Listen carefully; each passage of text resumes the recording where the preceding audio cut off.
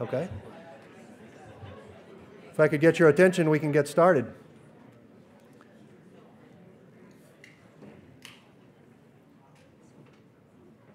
Okay. My name is Greg Idry. I'm a senior executive with Shell. My former role is executive vice president of our unconventionals business, which is always an interesting label.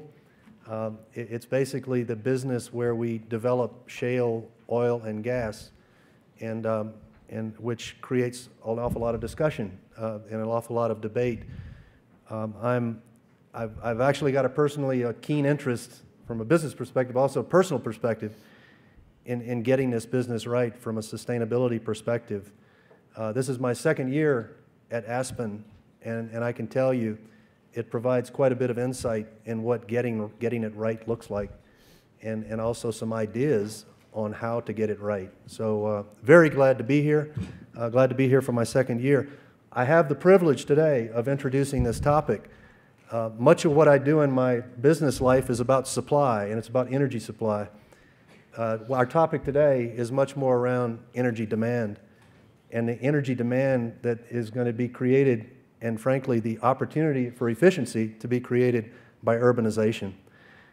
By the middle of this century, more than 3/4 of the world's inhabitants, some 6 billion people, will live in cities. Urbanization can bring benefits such as innovation, collaboration, and economic development, but if managed poorly, it could lead to declining quality of life, additional greenhouse gas emissions, and social. And of course, the demand for food, water, and energy, and the need to manage the intersection of those, the nexus, it'll only intensify. While this shift to urban living will result in the equivalent of a new city the size of Phoenix, San Diego, or Dallas every week, a handful of cities will see a path to mega development. What will be the next New York City or the next Tokyo? And what will life be like in these future megacities? That's the discussion to be led by Greg Lindsay, Senior Fellow at the World Policy Institute. He's also a contributing writer for Fast Company and author of the international bestseller, Aerotropolis, The Way We'll Live Next. Greg has been cited as an expert on the future of travel, technology, and urbanism, and his writing has appeared in the New York Times, the Wall Street Journal, the Financial Times, and among many others. He also is a 2-time Jeopardy champion and the only human being to go undefeated against IBM's Watson. Yeah? Go humans. So I asked myself, will his talk be more about questions or answers? We'll see. So please, if you please help me welcome Greg. Thank you, Greg. I would say it's a shame I couldn't follow Andy McAfee this morning. I like to think that I offer hope against the machines, if you went and saw his panel. Well, thank you all for coming. I hope you all had an enjoyable lunch, and thank you for joining us for what should definitely be a really fascinating conversation about what I think is the most important topic driving the world today, which is urbanization, for all the reasons that Greg laid out there. The future of humanity is urban. We will be an urban species. We already are. If you've already seen that old chestnut, that more than half of humanity lives in cities, and that population percentage will rise. And the great challenge of that, of the increase in megacities, which technically is defined as cities of 10 million or more, will be the challenge of absorbing them at paces at a rate that has never been before seen in human history. Essentially millions of people moving to cities every week. According to research by Solly Angel at New York University, we're going to see a doubling of urban population in the next 30 years, and we're going to see a tripling in urban land cover at that time. So every square inch of developed land under us will triple. And the majority of that will not be skyscrapers and will not be, triumph of the city. It's going to be informal settlements and it's going to be slums. And the real challenge for humanity from an urban perspective is how we can build cities faster and better at a pace that we've never even attempted to do. And so we have a perfect panel to discuss these issues today, the challenges of all three from a theoretical perspective, from someone who grew up in a slum, and then from someone who's advising the world's governments and corporations on how to do this process. And so From my immediate left is Shirish Sankhe, who's a director at McKinsey's Mumbai office, where he supports clients in both infrastructure and public sector, and particularly, along with many corporations in such sectors as mining and others. But it also, as part of his duties, he spends a lot of his time advising the government, working with them to help manage urbanism in India. And he is the co-author of several publications there, including McKinsey Global Institute's India's Urban Awakening, which includes the astounding statistic that India needs to build the equivalent of a Chicago every year for the next 20 years to absorb the urban pace. To his left is Odede, who is the co-founder, president, CEO of Shining Hope for Communities, an NGO he founded by saving, I believe the figure is 20 cents from his job paying $1 a day. He founded it in Kibera, which is the largest slum in all of Africa, in Nairobi, where he grew up as a child. And now he basically serves 70,000 beneficiaries, particularly targeting young girls who are the most disadvantaged in the slums, of course, with lower wages, lower chances of ever earning a wage, high rates of sexual assault, and many others. I should also note that he is an Aspen Fellow. And then finally, to his left as well, is Luís Bettencourt, who is a professor of complex systems at the Santa Fe Institute, the world's foremost think tank on complexity, where he's particularly focused now on cities and urbanization and sort of the emerging subfield of the science of cities. He was trained as a theoretical physicist, and for those of you who went to Jeff West's session this morning on science of cities, you should know that all of Jeff's works, all of the papers it's based on, Luís's name comes first on the papers. So with that, I will dive in. And I guess the first question I want to direct to Kennedy. I want to get a sense of the fact that it's one thing for all of us to be here in Aspen and talk about the challenge of megacities and talk about the challenge of slums, but you were the person who grew up in it. You were the person who sees it firsthand and the challenges people face there. And so I was hoping you could talk a bit about, I guess, to start, your experiences growing up in Kibera, how you created Shining Communities, and then I guess sort of talk about the services you render and what are the greatest challenges facing residents of Kibera and Mathare now. Thank you so much, yeah. So maybe I should start by how I ended up in Kibera. So my parents left the village in Western Kenya to Nairobi looking for jobs and opportunity. Then they came to Nairobi, there was no job. They were not educated, and housing is a problem, so they ended up in a place called Kibera, the slum. So that became a place where they can at least can afford. So that's where I grew up from the age when I was 1 year old. And Kibera can be compared to Central Park. It lives over 1 million people. Life is so hard. It's not really recognized by the government, and that makes it so hard, whereby there's no title deed, it become a problem. And another issue is hopelessness. So there's no roads, so there's no government services inside. So that became a very big issue. So at the age of 10, I became a homeless kid because there was no food in the house. Life was so hard. And I stayed on the street for 2 years. So later on, seeing my friend dying, little girls at the age of 11 trading their body for food was a big issue, And until one day, I read a book of Martin Luther King Jr. that really inspired me, and I saw hope. So that's when I was working in a factory, earning $1 for 10 hours. I bought a soccer ball just to start a movement that the community can change their own life. And that's how I started. Interesting. As part of that, how has Kibera changed since you were a child there? I know one of the classic cases about Kibera now is that for years it was left off of the official maps. Like Google Maps would render Kibera as a blank gray zone, as if it was nothing there. And people have now mapped it since then. But how has the Kibera evolved? How has the infrastructure evolved? The housing, is it a growing, thriving place that will eventually become developed, or is it still hopeless as people like? It is still a hard place because people are still coming in from the rural areas to urban looking for job, and they end up in Kibera. As a little boy, there used to be spaces in Kibera. Right now, you can't find space, so it's continue growing, and that's a challenge that we have to work on as a whole. Yeah. Well, I want to go to Luís next because one of the things that you brought up, I think one of the biggest challenges around megacities, particularly developing world megacities in the global south, which is that they are the arrival zones for this tidal wave of immigration. People who are coming from villages, often with no real connections to the city. And so this ties into the whole discussion of what is a city? Is a city infrastructure? Is a city the sum total of its buildings?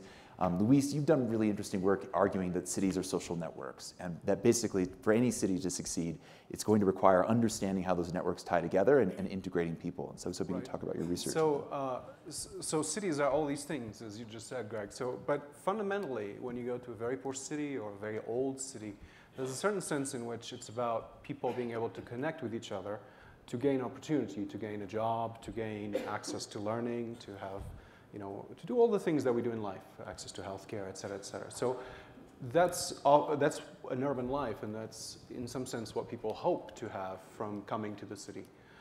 There's a sense in which just sort of to complement a little bit what you say and justify my being here, we've had a project now for about almost 2 years with Slum Dwellers International. They're a federation of people who reside in slums, and they have a process by which they basically do self-census of their own community. So they do a census, they measure how many people live there, how they live, incomes, infrastructure, quality of services. And the idea is exactly to address what you said, Greg. It's this idea that in order for life to get better, in order for people to be able to stay there, they need to be seen, they need to be visible, they need to be official. And there are ways now, the extraordinary thing, there have always been ways, but there are better ways now of being visible through information, through being mapped, through having facts about you, about the neighborhood. And these facts are being created by communities, after all. They're the only ones that really can know that. So there's a sense in which all these places are cities in formation. They're cities that are not quite what you described. They're not yet completely well-formed social networks where everyone has access to all the things that city can in principle offer, but they're just starting to happen. And then the final question is, can that happen quicker and in a better way, perhaps in a more sustainable way, or are these places sometimes hopeless, to use your word? Well, Shirish, I want to come to you because obviously India is operating scale where tremendous amount of informal settlements. I mean, Dharavi is probably in Mumbai the most famous slum in the world because of Slumdog Millionaire. Although I'm curious, what are the alternatives to basically slums and permitting slums to grow? India for years, of course, fought urbanization, tried to keep people in the village, which I think is conceded to be a failure now, particularly what it meant for the economy.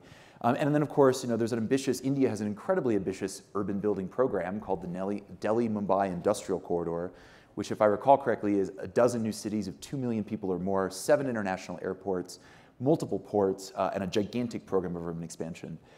So can we build cities from scratch? Can we try to skip over the informal settlement and go right to the formal city? It seems India would like to try. Many questions, difficult answers. As we were looking at India as well as other emerging countries, just a couple of statistics.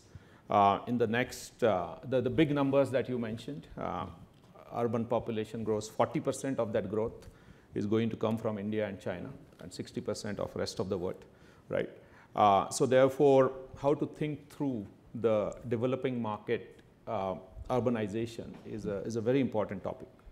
The problem is that if you look at one particular solution that always appears attractive, but when you take the complete mass, which is 300 million people are going to move in India, for example, in the next 20 years in urban areas, how do you really manage it for 300 million people? Not 500,000 people, not 100,000 people. So lots of examples are about small, distinct islands of excellence. That doesn't work. So as we started looking at what I call the mass balance, the mass balance is very important. Otherwise, you will go to India, Indonesia, Bangladesh. By the way, I just want to take a quick round of hands. How many of you have been either to India, Bangladesh, or Indonesia?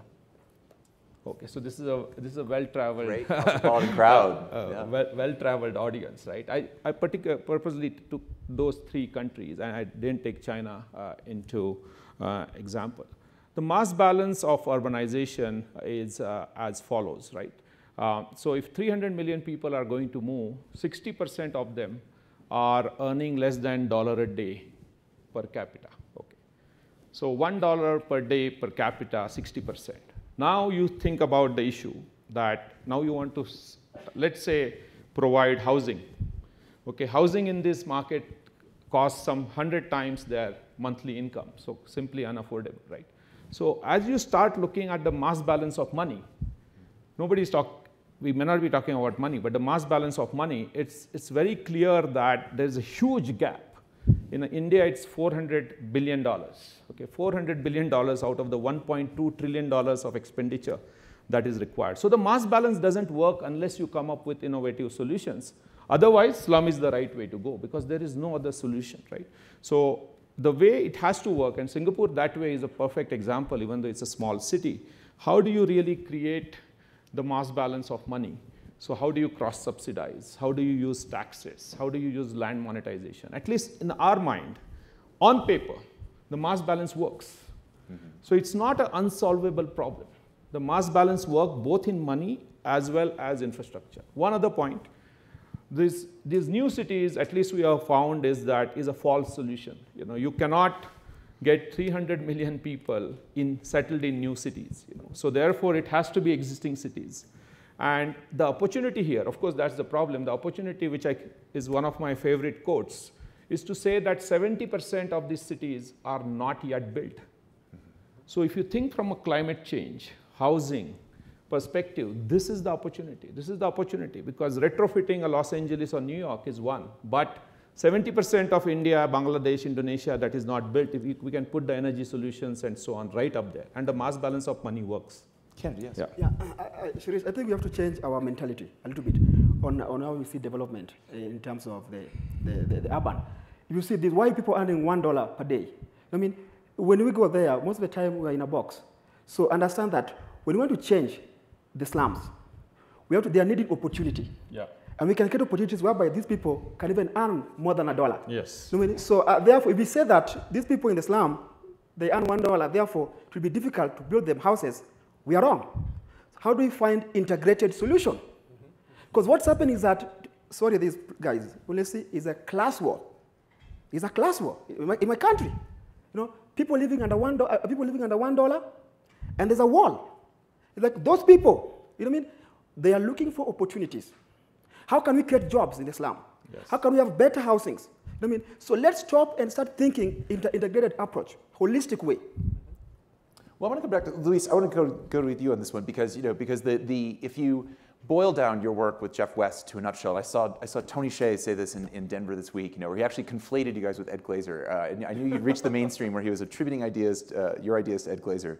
But the notion if we double the size of a city, it's not only twice as good as it was, but it gains 15%. And so therefore we should, which if you do that stupidly, we should just double all cities. But if you double the size of London, you may get that 15% gain. I doubt that if you double the size of Lagos, you're going to get that gain. So what is the difference? Is it infrastructure? Is it transport? What do these cities need and megacities need to do that? And is there any upward limit on the size that cities can be? Because this is another discussed topic.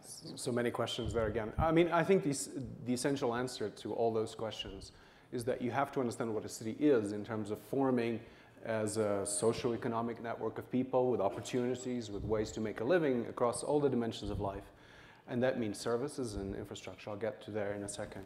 And so when we find this sort of 15% effect, it's really comparing cities that were able to do that.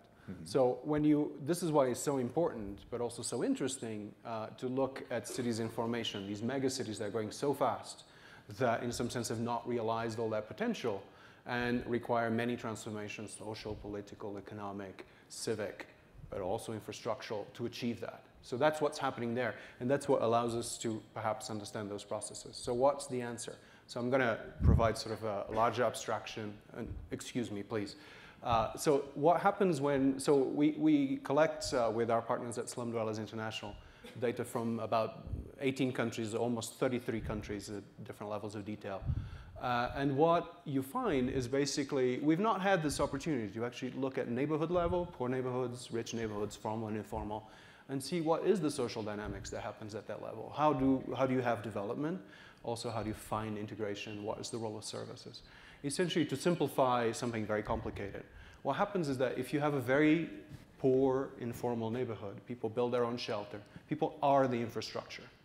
They're surviving and they're carrying the water, getting rid of the waste, building their own shelter, et cetera. And so that's what they're doing with their time and effort. They're just surviving in place. And that is not what creates economic growth and creates innovation, creates all these other great things that we associate in cities. People are just surviving. So what's the answer? The answer is then a process by which people can become full-fledged socioeconomic agents. that improves their life. So it's an integrated solution by which you start having services, formalization of space, security of tenure so that you can stay in place, you can invest in your house even if you build it yourself, or somebody else can invest in it. You start getting services so that you don't have to carry the water, so that you can save time, and you can use that time to learn, to go find a job, et cetera, et cetera. So there's sort of a cycle in which when you're very poor, to talk to your question too, Shirish, there's a sense in which when you're very poor, you pay for things with your time, not with your money. What you have is time and you survive, you are the infrastructure. So, and you shift this, just to finish the thought, towards a life that's familiar, I'm sure, to all of you, where you pay for services with your money, and you're a socioeconomic agent that procures that money, that's creative, that generates economic growth. So Candy, how's that worked in practice? Because this is exactly your work. So how did you choose the program when you started setting up the services of Shining Hope for Communities? Okay, maybe before I go back, I want to talk about this a little bit. So no, but what we are also forgetting is that they're living in places like squatters. Absolutely. There's no title deeds. Right. So it's really a dilemma. It's really it's hard, as you say, because you want to build a house, as you say, but at the same time you don't own the land. Exactly. So the solution starts with just to have with the government and the communities together. Anyway, so to answer your question was that I saw the struggle in the community, and I realized that for any society that can grow, they have to respect women. And my mother really suffered a lot, having me in Kibera. And we are 8 kids, So I thought that for us to do this, that we have to find a way whereby we have integrated approach. So we built a school for girls that became the center. And we're able to connect to other social services like clinic, that's in a grassroots level. We have clean water like that, And I also believe the solution will also come by working with the private sector. It's not only government. You have to be clear there. It's not only government. It has to be done by all partners. I just wanted to debate a bit that this point you brought up, which is how big is too big. I think it's a false dilemma because it all depends on the definition of a city. Would you call New York to Washington, D.C. as one city, that entire corridor? Obviously not, right? So in our mind, the cities and the governance architecture can be looked at as a series of interconnected communities, right? And you can break them into manageable lots. Okay, everybody does that, right? So for me, Mumbai to Pune could be a 100 million people corridor. 100 million, okay? I'm not talking about 20, 30, 60. It may have 15 governance councils, okay, mayoral or whatever, and then they will deliver their own local solutions. Okay, so for me, there is definitely a economy of scale, but that does not mean that there is an upper limit in terms of the traditional way of looking at how big is too big. Well, this goes back. I want to push you on this because so far we've approached this topic through an Indian, Nairobi, African lens. And so I want to come back to your point that building cities from scratch will not work because this is exactly the strategy that China has taken. I mean, I don't know if you saw today's New York Times, I believe it was today's Times, on Tianjin, where they're building their own version of Manhattan from scratch, and it's a ghost city. Although that said, the story also points out the previous ghost cities, like the new CBD in Zhengzhou, are packed. And so can it work? Can the Chinese do it because it's a command economy and then sort of, the population size is enough that it will happen? I mean, they have a gigantic urbanization campaign, which they're enforcing via hukou. So is that doomed to fail? Or No. I do believe that you can build new cities. I have a problem with notion that it's in the middle of nowhere and then you're going to eventually populate it, right? So for me, new cities, those greenfield cities, I think, at least in the Indian context, only 25 million of the 300 million you can put. But as the cities expand, I gave the example of Mumbai to Pune as just one example, right? You can consider those as a series of quote-unquote new cities because there's nothing in between. But it's an extension of an existing city. That's what I believe in far more. It's an extension of Mumbai on one side and Pune on the other side, right?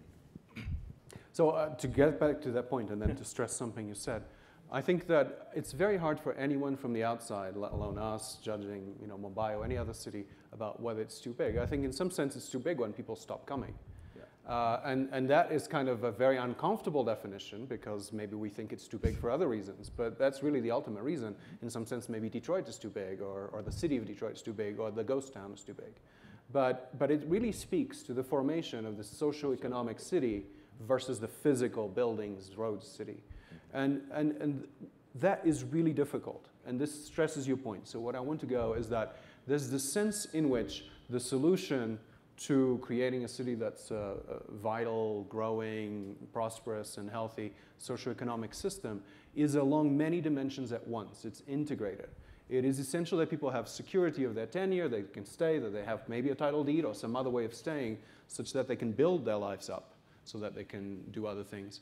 But you need to get all kinds of things right, like all the things that you have to do in your life. You need to have water and food and a place to live.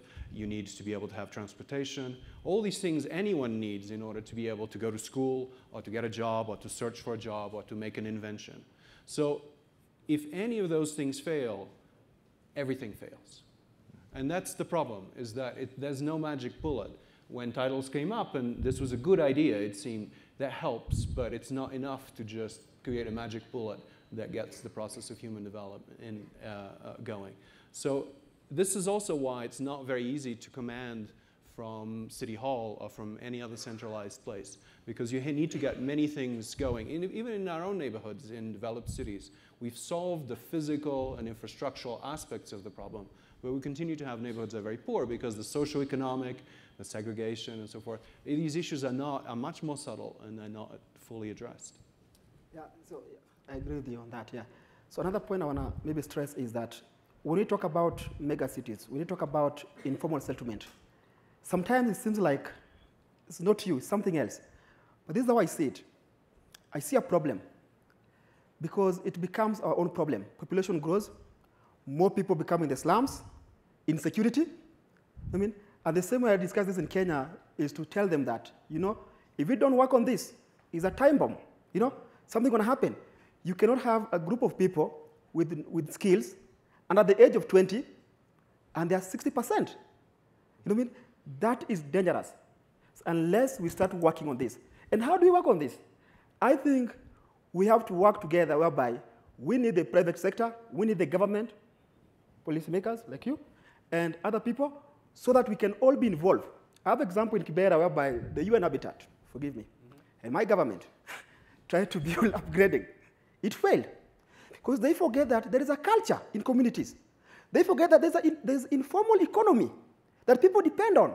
So when you are doing these structures, let's remember those two things, culture and the informal economy. So nobody living in those houses. So it became a terrible idea. Well, I'll look back to, I can start with Kennedy. I'm curious to hear the other two.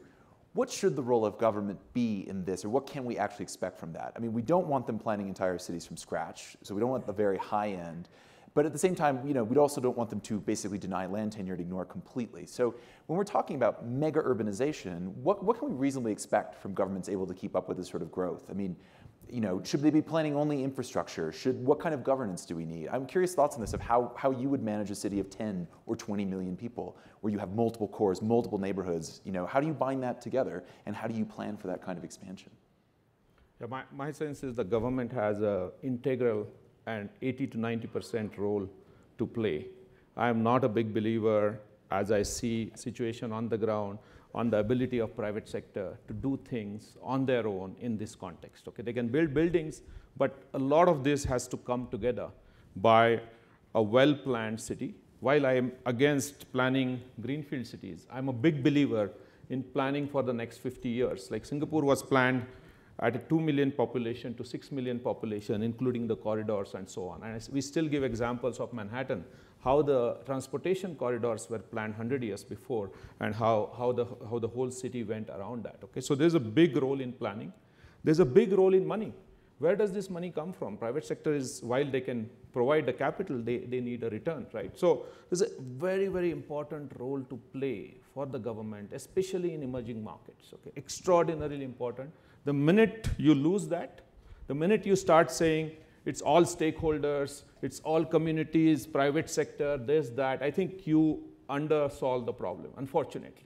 Of course, there's a very important role for private sector, very important role to communities, but the government, especially in these megacities, have an extraordinarily important role to play. Kennedy, do you think the Kenyan government has any interest in playing that role? You know what I think? I got your point, but at the same time, a little bit I differ. Because I think, let's talk about this. I think these things happen differently. I think the China and Africa is different. But how I think is this, that we live in a community. What is happening is that people on the grassroots level are not involved. That's why you are building so you are building something that people in the community doesn't understand. That's why I'm saying that, listen, government should work with the community. What about private sector? How do they come in? Architectures, companies, For example, in Kenya, if we community come together and say, okay, we want this space of the land, we want to build our own houses, government give us the title deed, private sector are also involved, community, the labor, In that way, I think we're going to have the best cities. But if we ignore, we're going to have a big problem. So, may I? So, I think this is actually gets to the soul of the problem, the essence of the problem, is that it's clear that in cities government does play a role, but it cannot determine everything that happens. And in fact, all the knowledge about the problems and the best solutions exist with people in their neighborhoods. That's where it is. So we just wrote a paper actually that actually makes this contrast. In urban planning, a lot of people are trained as thinking of the exercise of doing urban planning as design. You design the shape of the city. You may design some of the functionalities of a transportation network, perhaps. But you imagine sort of the blueprint, to caricature it a little bit. And that's what your job is to do that, maybe zone different parts of the city, et cetera. And the argument is that that's not what urban planning actually is in terms of solving these problems. It should be essentially more of a coordination problem. It's a problem of finding the information from people and communities about what's most needed, what's most helpful, and of enabling those activities under the budget and the constraints that the city knows about. But this is really hard to do because the urban planner sitting in City Hall has no idea about what's happening, particularly in a slum. They really don't. And how could they? But at the same time, of course, the slum dweller, who may know very well what their lives is like and perhaps a lot about their neighborhood, has also not a great idea about what the city could, even in the best of all worlds, do, right? So the question is, how do you bring agency and knowledge about these different things together in order to create the best possible solution? And how is it that over time you keep on creating better and better and better solutions? So you see, this is part of how we try to see the work we're doing in all these places and the work that SDI has been doing now for 30 years, which is a way of enacting, of eliciting knowledge from the communities about their priorities, the quality of their services, what they think is most useful, and using that information, which now is quantitative, it's a census thing, that an urban planner or a mayor can understand. It's very hard for the mayor to go to also a community and say, what do you want? Or to have a town meeting. That's sort of a nightmare for the politician, right? It's very democratic, but then you get a very biased set of who shows up and what people want. So really you have to construct a process by which you get the right information that enables the process of building the best possible solutions under the budget that you have and keep going.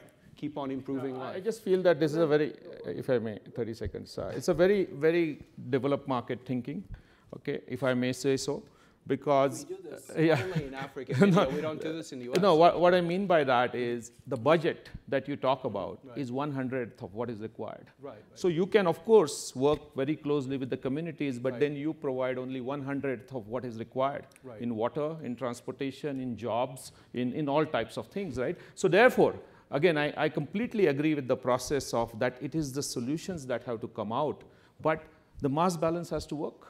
No, but it works gradually. The risk, I think the mistake is to think that you have to get to a certain level where you have a certain budget, that you build to a certain standard. I think what the informality of slums in their economies, in their ways of building, in the way people live, this informal process is a process by which cities actually exist. It is the soul, it is the origin of social life, really. It is informal. But this process has a way of evolving and becoming formalized.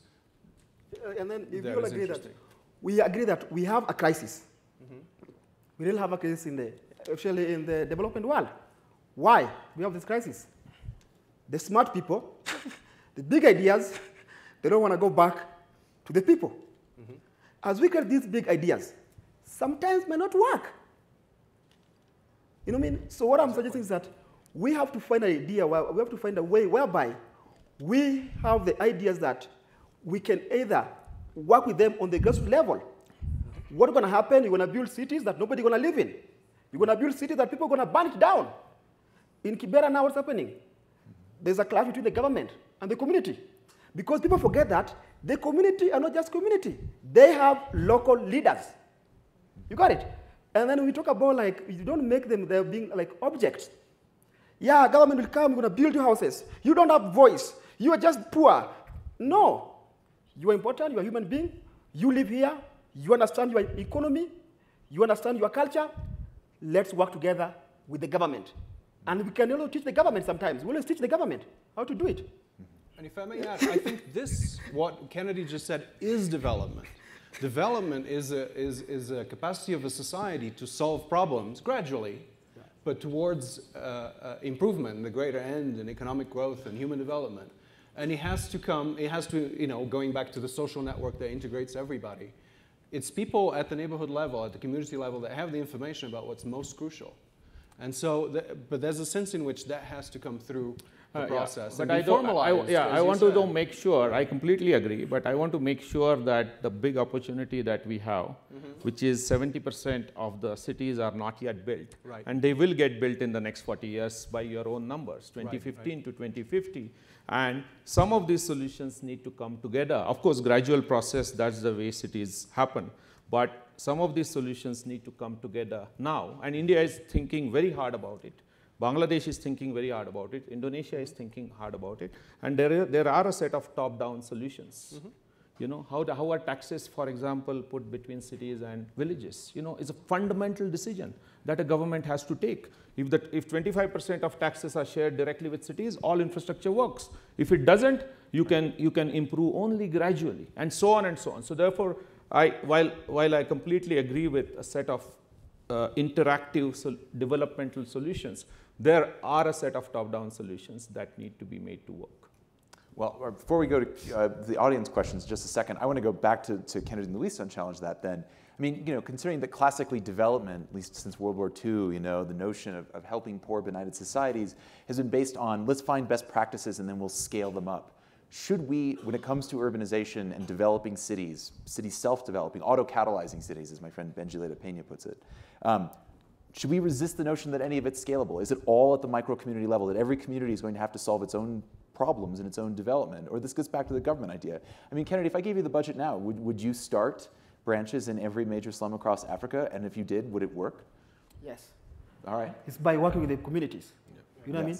And then, they always will tell you about, I don't know, in some countries in Asia that started top down, But honestly, it doesn't work. The world has been lost. We have to go back to our roots. We have to go back to listen. People are not listening. And that's become a very big issue. I believe that solutions are in the communities. The only thing that they don't have is lack of opportunities. If you give them the same opportunities, they will excel. And they're going to build their own. Yeah. Great. So, well, all right. So we can start. We have at least one question out there. I know there's microphones around. Can we get a mic over to this gentleman? Might as well open it up to the audience. Please. I run an organization called Project for Public Spaces, and we do something called placemaking. And we work all over the world, and we have a partnership with the UN Habitat. And where they're moving to 2016 is moving towards place governance, place-led placemaking. And we have a conference in Buenos Aires in September where the topic is streets as public spaces. So the public spaces of streets varies in all kinds of communities, but they can become dynamic centers of activity if you take it from the grassroots. You get to something that's special for each community. So a street, instead of just being about traffic, is about place. What do you think of that direction? Because we're developing the language that will go into 2016 Habitat 3.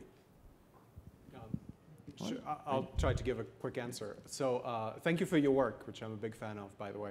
But I would say that if you go to Nairobi or Mumbai or many other places, you'll see that the streets are exactly what you want them to be. They're places with a lot of social life. And there's a little bit of a sense in which us, through urban renewal in the 60s and 70s, maybe China now with its own policy, which is a lot like urban renewal, is looking at streets really as more a circulatory system for cars.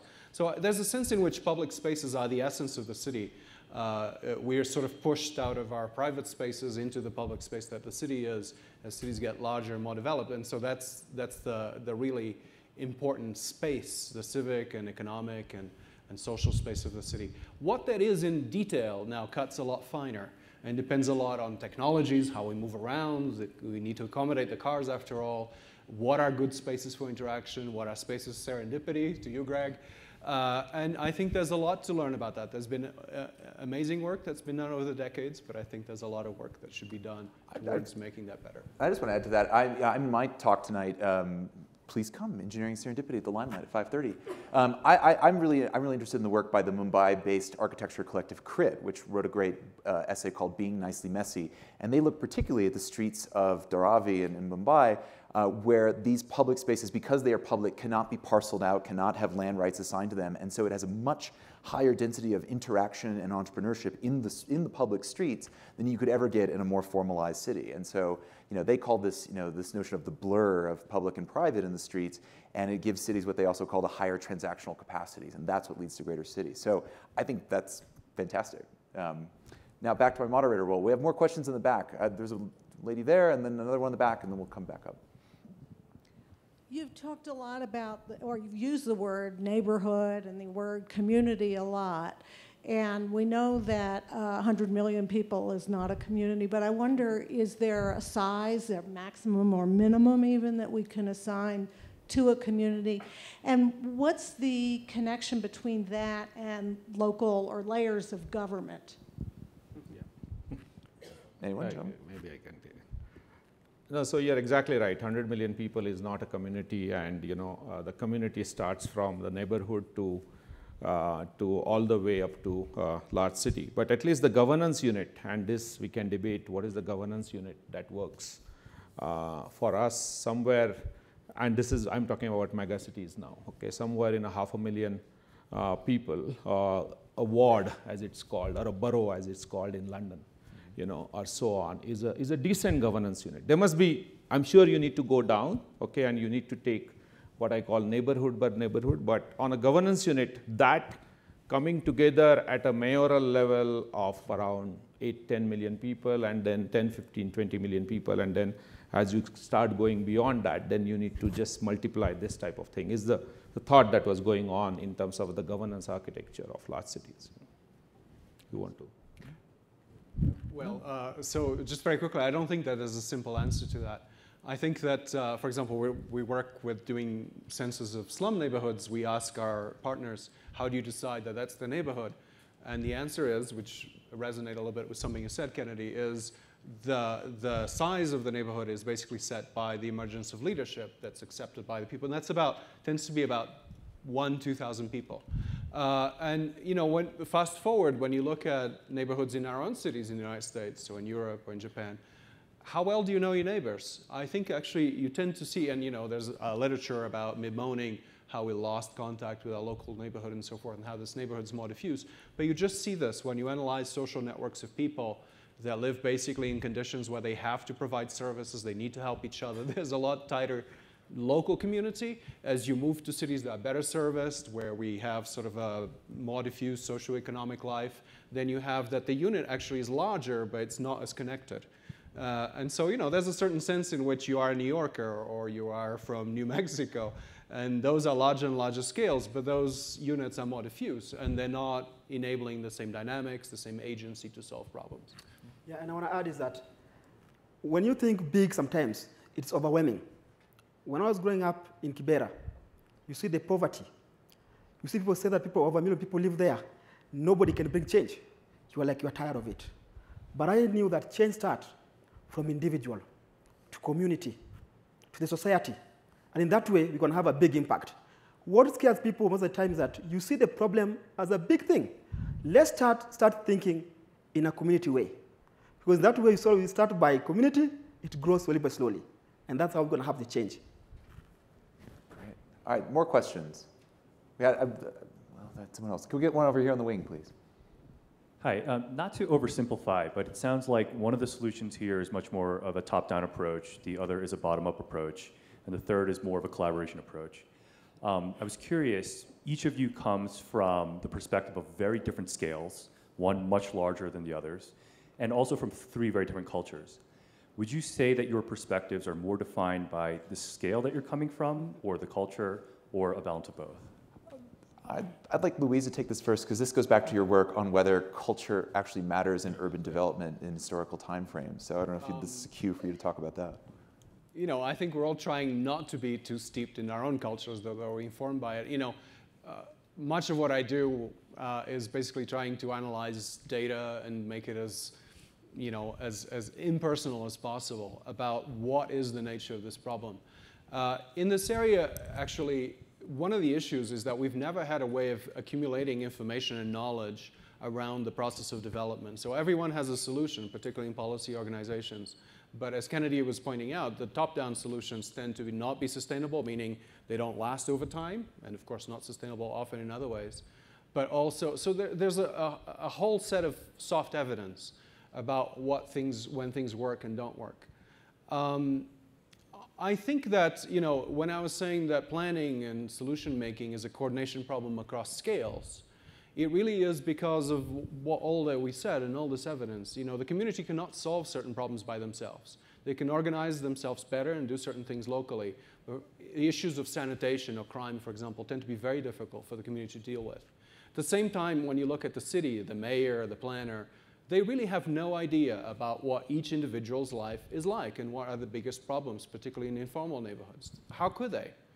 So there's a sense in which they need that information, that agency, in order to do a good job. So I think that, of course, you know, speaking to my point of view of this coordination of action and information being the crucial aspect of planning and development, I think that it recognizes agency at these different levels, and at the same time emphasizes the need for the connection between them. As you develop, as a lot of these problems get automatic, you don't think about your water service or where your power comes from, et cetera. Maybe in this audience you do, but you know, most of us don't think about that daily. Then the problem migrates to the problems of governance and government, what it does, and school boards and so forth. But in the beginning, it's a lot really about solving very fine problems in ways that are possible with very small budgets, in ways that are small but make a big difference in people's lives. And you have to know a lot about them to do them right. I agree with you. And to answer that is that, let's be clear, this is the healthy panel I've ever seen. Somebody from Kibera slum sitting down here. So what does that mean? It means that we believe in partnership. If we can all put all these ideas together, we're going to have biggest change. Exactly. What's happening now is that it's only one idea. It's policymakers. This is how it's done. You guys don't understand it. But if we work together as we are here today now, we're going to change these problems. We're going to have a big impact. So I'm for partnership. I've seen the power of partnership in my community, seriously. Kibera alone cannot do it. Government alone cannot do it. Policymakers alone cannot do it. We have to do it together. I would say creating those institutions then is going to be the biggest challenge of that. Other questions? We've got one right here then. My colleagues and I work in the area of urban agriculture, and it's a good example of some of the inefficiencies and imperfections that you're talking about. And we would come down on the coordination side very heavily because we find on the one hand that local communities have, and I'm talking particularly neighborhoods in that sense, have very different kinds of network institutional structures embedded in them. And that the people living in there have incredible entrepreneurial skills. They simply aren't enabled to access those in the city marketplace. On the other end, the developers, the central planners, have a very disconnected view, and they have a toolbox of techniques that doesn't even include urban agriculture, not just as a sector for planning, but as a solution to multiple other problems like women's empowerment, child nutrition, developing institutional skills for democracy. What I would like to know is, how do we take this collaboration or this collaboration approach and actually get in the hands of planners, not just the skill set, but the motivation to look very clearly at what these communities have to offer, and at the same time recognize that peri-urban or, quote, slum informal settlement developments are not all alike, and you can't use just a best practices model. You have to have a disaggregated best practices model that looks at different kinds of informal settlements, and then add your cultural piece from the bottom, because they're the people who are going to make it work. And to me, that's the collaborative approach. Well, it sounds like we have to blow up the entire development industrial complex, and then we go from there. So what, after we do that, where do we start? Anyone? Okay. I think So the panel's been stumped. No, so I think it's already happening, to be fair. I think when you look at the United States, increasingly planning tries to do that, and I emphasize try because it's difficult, through participatory planning and so forth. So they're trying to elicit information from the community about proposed solutions, working or not working, being things that people want or not. I think that process at the moment is very clumsy, and it's open to being hijacked by all kinds of social dynamics of who shouts the loudest and so forth. And so the challenge really is, I would say, sort of going, megacon scientist and say, let's step back a little bit and think about what is it that we're missing. We're missing a way of getting the best information possible, trying the best solution possible, iterate that process, and then follow it over time, because one of the issues with planning, and policy in particular, because of electoral cycles and many other things, is that we don't see the result play out over long times. And when we're talking about socioeconomic things, we're talking about a generation sometimes, 20 years, 10 years for a neighborhood to change. So I think what is encouraging is that the mentality certainly is changing in that direction. And we now have the technology to do this. Much easier to actually collect information about services, whether they're broken today or they're fixed tomorrow. Have some information that a lot of informal communities will tell you about how that service impacted your life in terms of allowing you to have time to maybe do agriculture, have better nutrition, or to find a job. But that kind of work to actually put the information together, formalize it, and compare it across many cases is not being done. It's just starting and needs to be formalized in that so that we don't hijack these processes of trying to talk to each other and to give up on them. If you like the answer to that question, come again tomorrow morning to see Luís again at Cities and Big Data, where we'll discuss that. Let's see, question in the back there, that gentleman there. Thanks. This is for Luís. First of all, the conversation's been really nice and human and talking about government and communities. But just in the pure math, if we're talking about agent-based systems, scalability, and talking 40 years in the future, aren't avalanches and phase transitions going to make this totally unpredictable in ways that are pretty catastrophic? Yes, and it's a good thing, except the catastrophic part. I think that what cities create is the dynamics of creating new things, both good and bad. I think it's very hard to control that system through design or through politics. I think you shouldn't try to control it. But the question, I think, the question why we need better knowledge, including scientific knowledge, about cities, is that I sometimes use the metaphor of the moonshot, and forgive me, but let me just say this very quickly. Could you have gone to the moon without having the laws of gravity in motion? Sure. If you had powerful enough thrusters and ways of directing them, the moon's over there, you just kind of keep going till you get there. You don't need any science. So, but the point is, and this is actually something I learned from Colin Harrison, who used to lead the IBM Smart Cities project, is that actually, if you didn't have the science, the engineering problem would be impossible. Because if you do the calculation, you'd never have the thrusters and the kind of technology you do. You would not have done it in '69. You probably wouldn't have gone to the moon yet. So the challenge of cities and the need for knowledge is not that cities and urbanization are not happening, expressing good and bad things, but it's really the challenge of how is it that through policy, through participation, through good information, and through knowledge of what cities can do, nudge that process in order to realize the best and fastest human development. Perhaps in one generation, we can change the world where there'll be little poverty, good health, and the pursuit of happiness being a reality for people, and not all the bad things in terms of pollution, lack of sustainability, and violence that cities can create. We don't know if there's a phase transition in there. We think from everything we've seen that this is a more continuous process, but it is very nonlinear. And so we need knowledge in order to be able to guide that process at all levels in the right direction and make it fast. I just want to step in, and we have time for one last question after that, but I want to step in here. Isn't that an overly technocratic vision of the future? That seems to disregard politics, the denialist atmosphere in the United States right now with regards to, I mean, you can have science, but then you can choose to ignore it. Not to mention, racism, class warfare, any of that. So that strikes me as a very 60s technocratic view. I think no. I think it would tell you, I think what the knowledge about cities and the good things they can do will tell you is that you should have integrated societies where everyone has a chance. That means that you shouldn't have segregation or any other kind of separating people from opportunities, for example. That also means that the role of government is really as being an enabler of the good things that city can do, this replying very abstractly, and a disabler of the bad things that people can do to each other and so forth. So government often plays a really important role in aggregating information and coordinating action in ways that no one else can do.